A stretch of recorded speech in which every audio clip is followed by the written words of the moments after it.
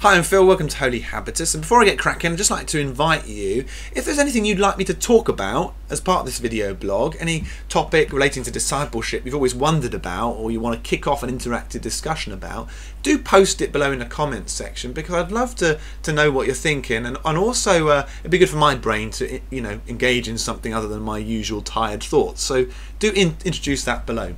Today I'd like to talk to you a little bit about learning though. Discipleship is all about learning. The word disciple literally means learner or pupil, and we're called to be active in our learning, I think. John Dewey, the educational theorist, said we don't learn from experience, we learn from reflecting on experience.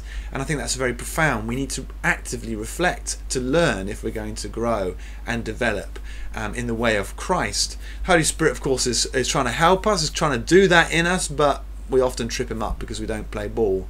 And we just tread water and stall in our spiritual life because we're not thinking about stuff, not reflecting. One practice that I found very helpful is the practice of journaling and reflecting on experiences or encounters that we've had in a bit more of an intentional way. And there's a structure for that thought. I've often used the learning circle. I'm going to cut to that right now.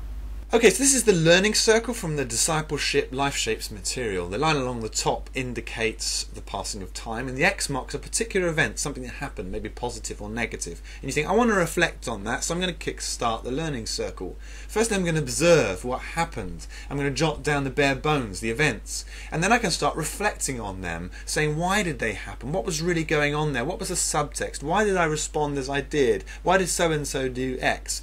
And then you can start drawing in some extra resources, maybe some scriptures to interact with that, and start to discuss it with somebody, get some external perspective, some different insights.